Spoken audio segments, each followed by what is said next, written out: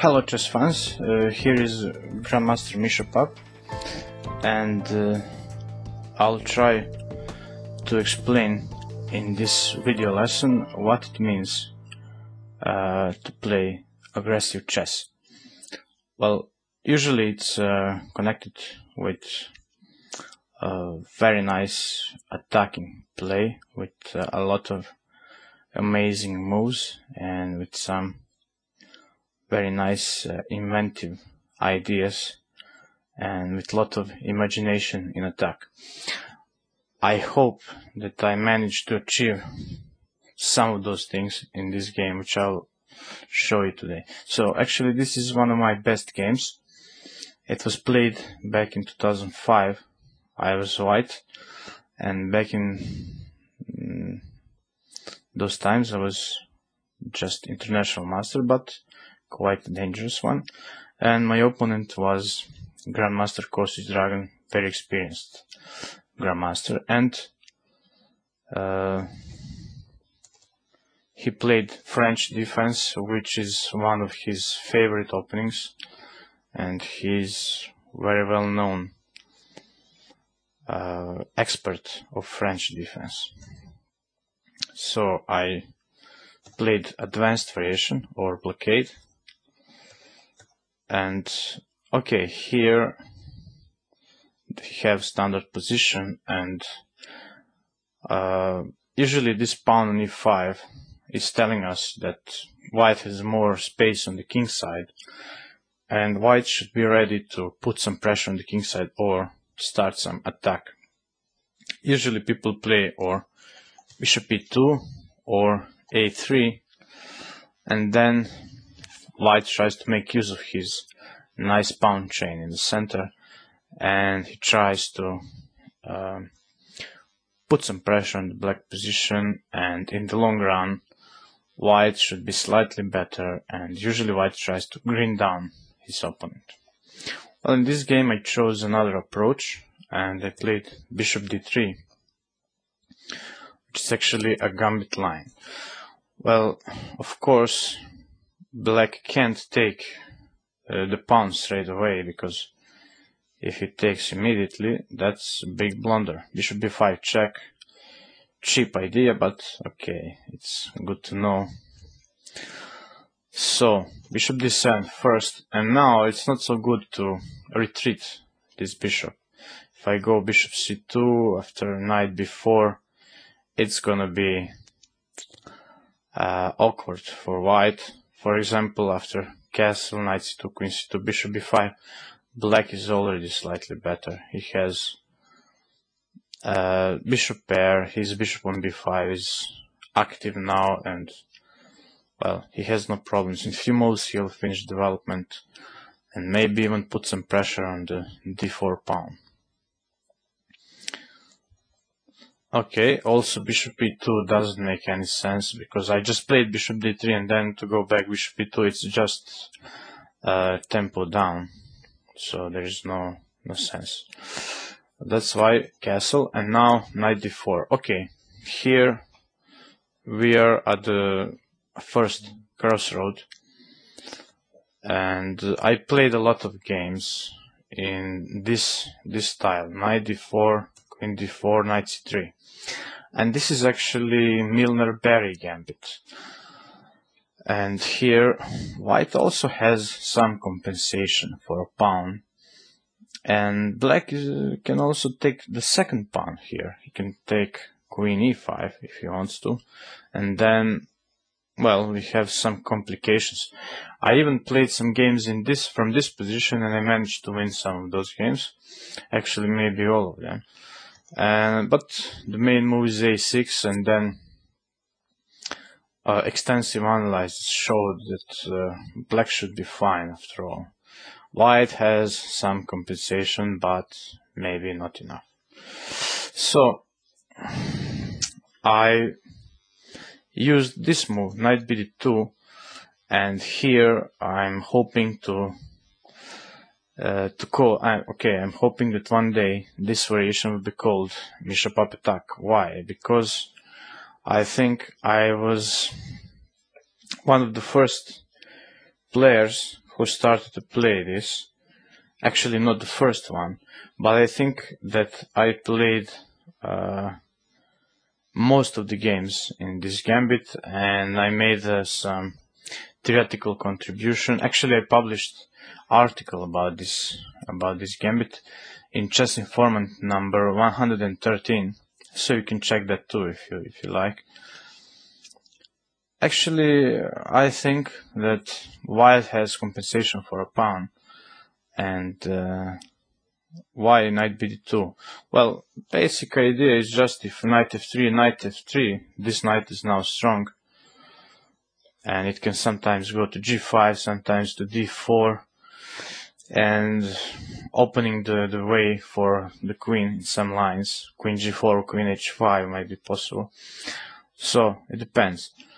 Well, black has some other options here, bishop c5, bishop b5, so many moves, possible moves, but okay, today we are not speaking about this opening line, we are speaking about this game and about attacking and aggressive chess. So knight c6 was played, and maybe my opponent was okay, maybe he was trying to show me that knight on d2 is not so strong. But actually I think after knight b3, knight is quite well placed, because this knight can go to c5 and to d4 at some point.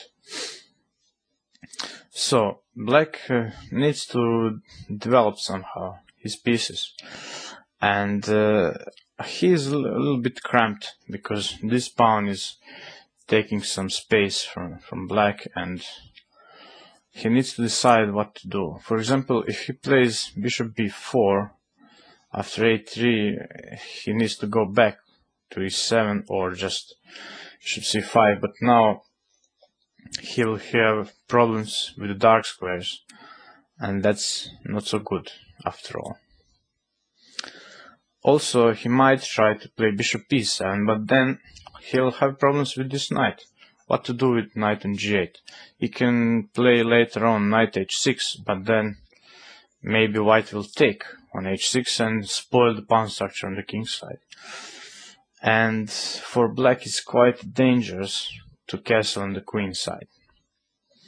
So what to do? Knight g2 e7 looks like a completely normal move, and then black is going to play knight g6 and then develop the bishop and castle. If he manages to play just 3 more moves, knight g6, bishop e7 and kingside castle, black is much better, of course, because he's just pawn up. And well, somebody maybe will not believe me if I say that here white has compensation for the pawn, because okay, how is that possible, you might ask? Because black position is so solid, there are no weaknesses. But okay, let's check what happened in the game. Bishop e3, of course, gaining the tempo. Queen c7, rook c1. Okay, now rook c1 pins the knight along the c file, so the pawn on e5 is protected. But after knight g6, pawn is again in danger. Black wants to take on e5, so what to do now? Well, here white has compensation for the pawn, which can be proved, for example, even in a line like this. Even this move, which is not so good, can prove some compensation. If we imagine now that all pieces are exchanged and only this bishop on d7 is left and knight on f3, after some, let's say, knight d4 and pawn to f4, white will have a nice grip on the dark squares, and it must be some compensation for the pawn. But that would be a defensive formation, so I was hoping for something far more aggressive in this game. But that's why I played knight c5 quickly. And here, actually, if black takes immediately on e5, he has to face taking on d7 or b7, which might be dangerous. Well, it's not that everybody likes to move his king in the center after just 10 moves or 13 or 15 moves. So first what he did is quite logical. He traded his bishop from f8, which made only one move to take on c5, for my knight, which made 3 moves, knight from b1 to d2, then to b3 and then to c5. So actually I made 3 moves with the knight, and just to be exchanged for the bishop. Is that clever? Well, let's see. After bishop c5, knight e5, here black is 2 pawns up. So actually white sacrificed 2 pawns. Well, isn't that crazy? Maybe you can say so, but here I just take on e5. You can see that this bishop is quite strong. The king in the center is cut off from the king side, and it's almost impossible to castle now. And of course, queenside castle is out of question, because at least I might take even on a7. So on knight e5, it could be possible to play bishop f8 and take on g7, which is very dangerous for black. Even this move is possible with later on some pressure, or even bishop a3 is interesting. So all those moves are proving that black has some problems here. So he took with the queen. So he took queen e5 after all. And now it was even possible to play rook e1 and to sacrifice the third pawn, but okay, I felt it's too much just to sacrifice 3 pawns, but even this was possible. Okay, so queen b3 was played, and here after b6, well, I have to keep my bishop on the diagonal, bishop a3. It's very nice to have such piece.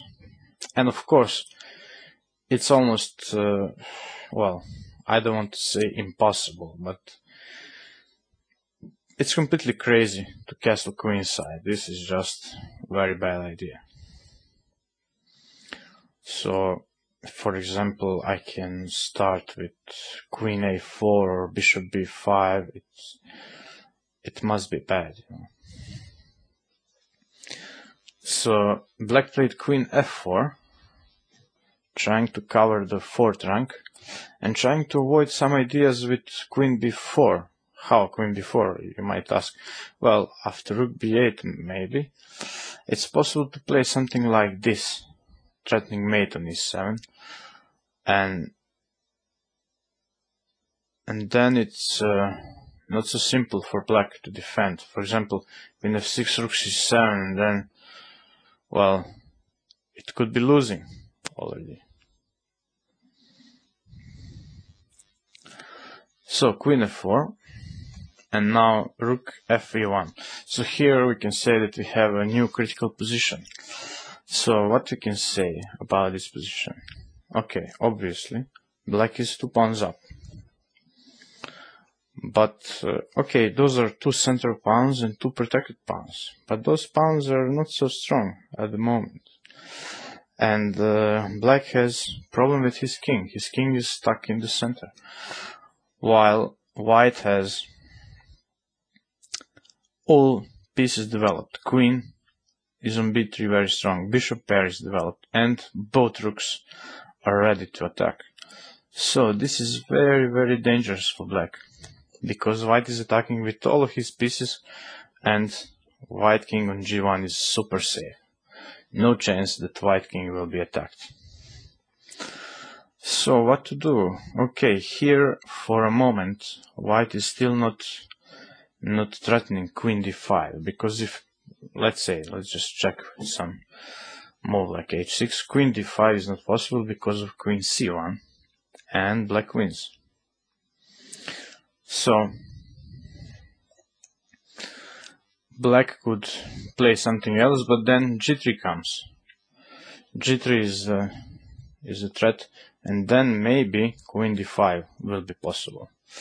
So I guess my opponent didn't want to wait for that, so he went for king d8, which is,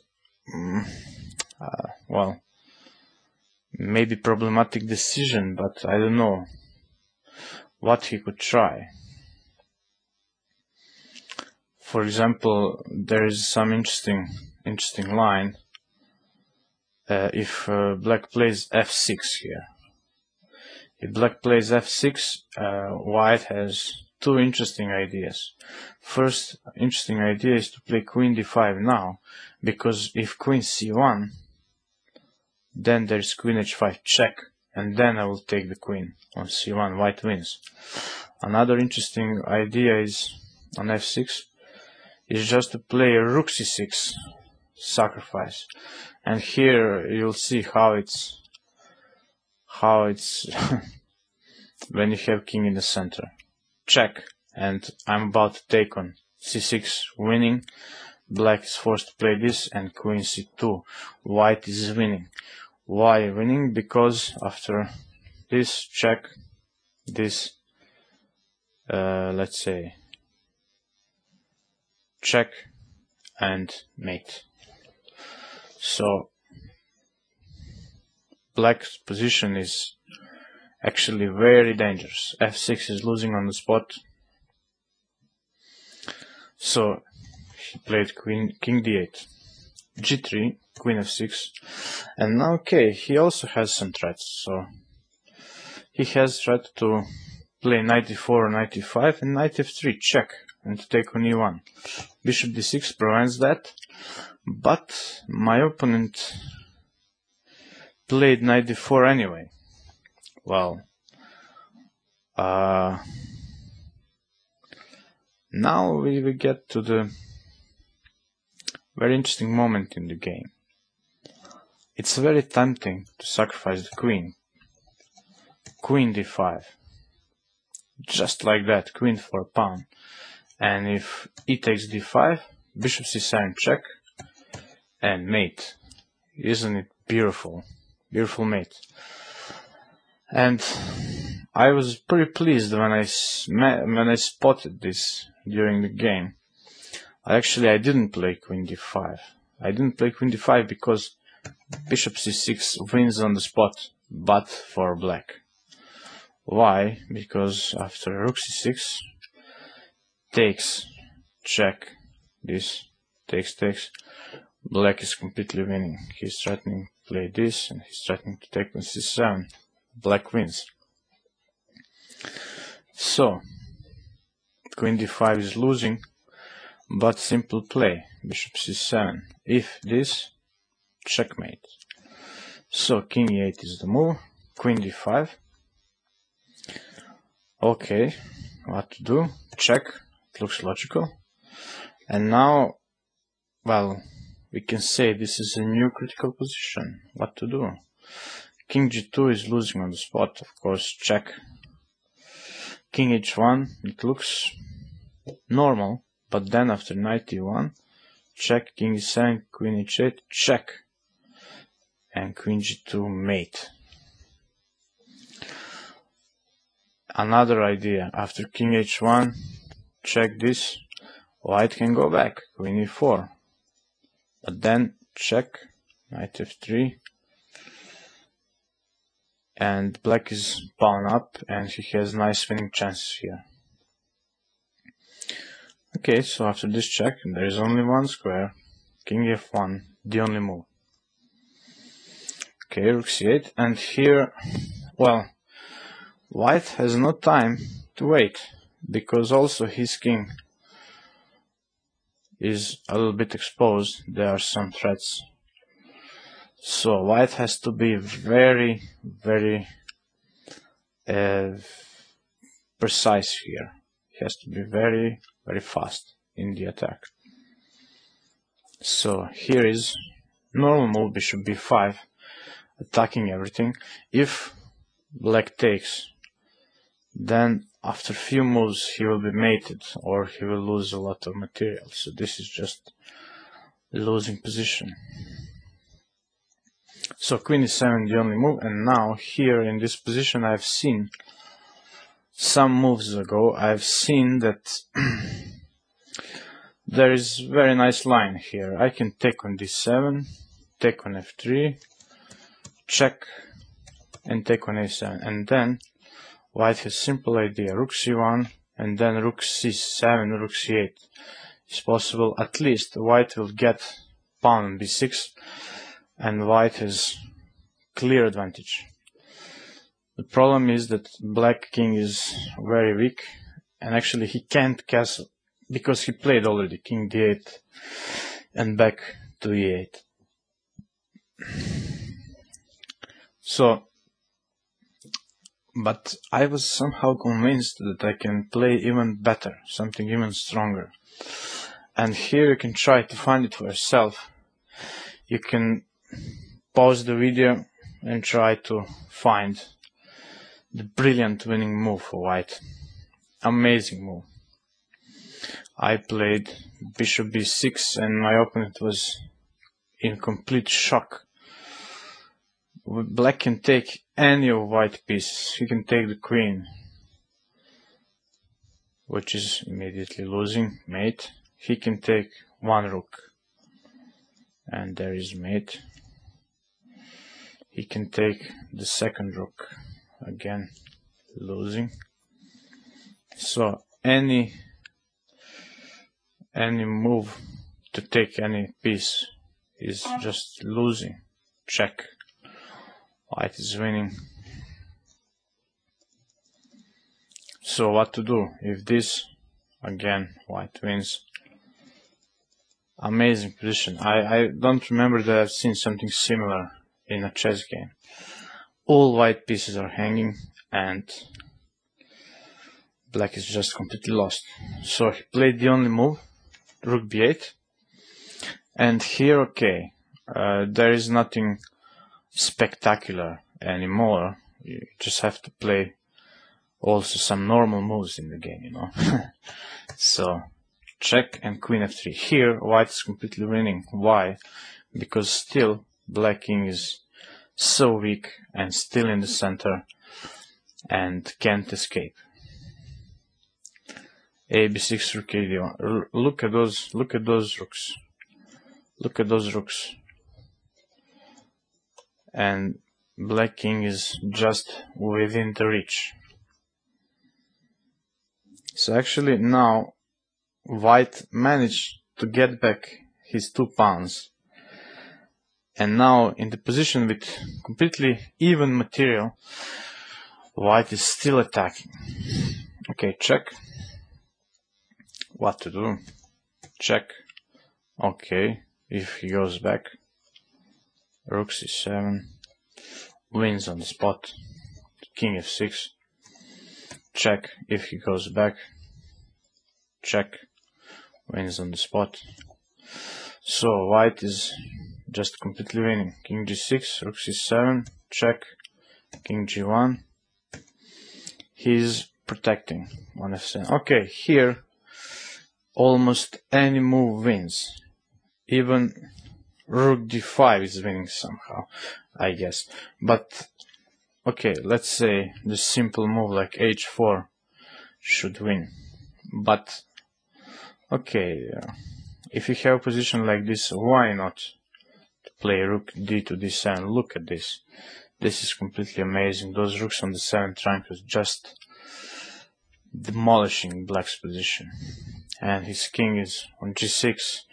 Hopeless, completely hopeless. So what to do? Okay, black decided to defend, check, and now okay, if he goes back, king f6, check.